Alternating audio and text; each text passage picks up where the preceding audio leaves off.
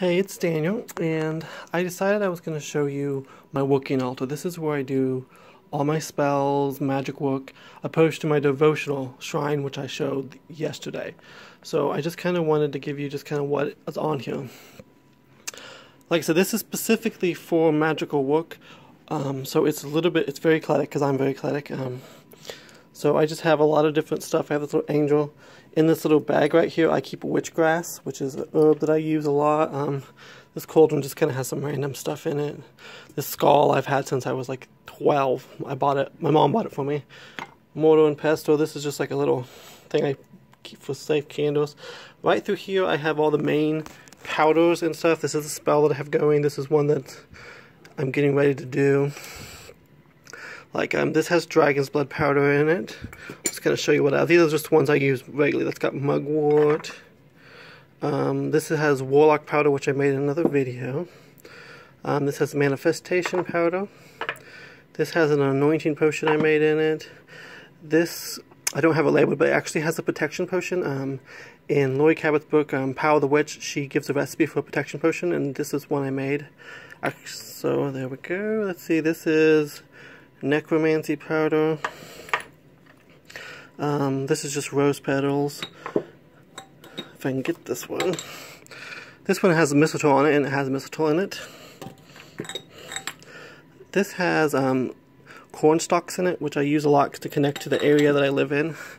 Reputation Horn God. This has like jewelry and stuff in it. I always keep it on my working altar that I kind of charge. This of course has Jesus. This little box, actually it's a box. I put prayer requests in. If people in urgent need of prayer, and then I'll burn them. And then I have a little skull for ancestors, a Shiva statue.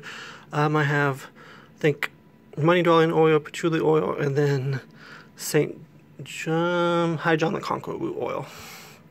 Then these boxes have different oils and stuff in them. This has a spell in it. This little box, if I can open it up, has bones and stuff that I collect and clean after that I find on different walks. When I take a walk, all of it is collected naturally, and I clean them with bleach, and then I can use those in spell work. But I don't use them very often. But this little cauldron I use to kind of like these little incense sticks right here. When they burn down, they have about this much left, and I keep these. I recycle them. And what I'll do is when I have these bigger candles like this and it's hard to light a candle in there, I'll light that tip on fire, and then I'll use it to light it. So it's kind of like I recycle them. I have my wand there. This is a cauldron I use for spell work, one of my many. This athame, which you've already seen, it kind of goes between different altars. It's actually on top of a spirit board. Let me see if I can move this. That I bought. Well, it was bought for me a few years back. I don't really use it, but I use it kind of as a working surface. There's a little pinnacle. Like I said, not really a whole lot there. There's a Hail Mary candle, and that's just like a protection candle. Now, we're going to talk about these two books. These two books right here may make some people uncomfortable.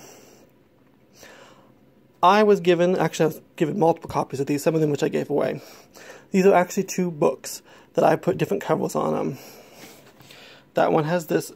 I had journals that I was using these for, and I decided the inside of the journals, when I finished with them, because they were personal and I didn't want them anymore, I actually destroyed them, but I kept the cover. I took all the paper out, and then I glued these two onto different books that I had two copies of. This one is the Encyclopedia of 5,000 Spells. And this is what people might find a little strange. Since I had two copies of this, I keep the one crisp. But on this one, I will actually glue over spells that I don't have use for, and I'll put my own on top of it. I'm not going to really show you because it's really personal. And so it has just tons of spells in it over the ones that I don't find use for. So I kind of keep the book, but I can make it personalized myself. So that's what this book is, which I'm going to lay to the side right over there. Now this one's, again, this may make some people mad. I had multiple copies of this book, some of which I gave away. And this is Ramon Buckland's complete book of witchcraft. And what I did is, at the end of each thing, there was a lesson. I didn't use lessons in this particular book, so I took a piece of clear white paper and glued over it. So now I can take notes in here, which I do have some notes I'll show you. I have the Witch's Ruin. And then there's also a few things, which I can, if I can find some notes. in the text itself that I did not really need a work. Like this is kind of blank. This is how to make your mathematics. Well, I have the book if I ever want to do that, and I don't think I ever do it. So I've kind of covered those pages up so I can add my own notes to it. So, and like I said, just kind of keeping what I want and adding little pictures and stuff, kind of creating it into a little book that I like, because like I said, I have another copy of this, so I didn't ruin this one. And I just took the cover off an old journal that I was going to throw away and simply glued it in.